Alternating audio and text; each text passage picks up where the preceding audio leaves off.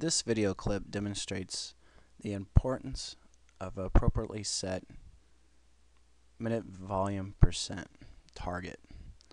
Right now, my example that we're using is with the Hamilton G5 ventilator simulator, and my patient is 70 kilograms.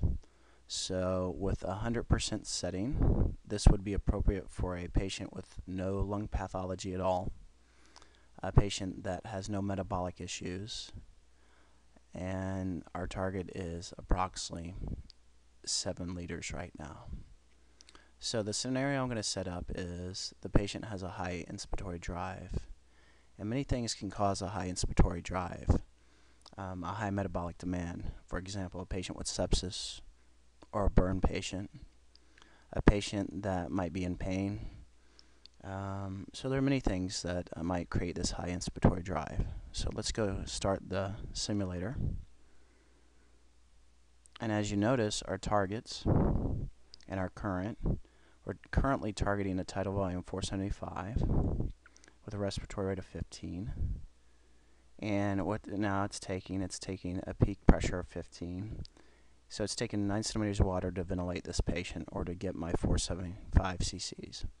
We're going to check the patient's lung mechanics, and you notice there's a resistance of 10, which is pretty normal, compliance of 45, which is a little low, and I'm changing the patient's effort right now from a normal effort to increased respiratory drive of approximately, the patient's sucking back 20 centimeters of water. And let's see what the ventilator does to respond to the patient's vigorous inspiratory drive. We're going to look at the flow and pressure waveforms. You notice my exhale tidal volume now is 575 and into the 600s. Our target hasn't changed, and the ventilator has dropped its pressure.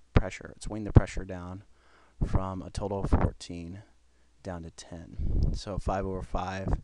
This would be, a lot of people do spontaneous breathing trials on this, which for this patient would be very inappropriate. Patient with a high vigorous drive and still poor lung compliance, it could create more work of breathing for the patient. So that's the importance of setting the percent minute ventilation, setting appropriately.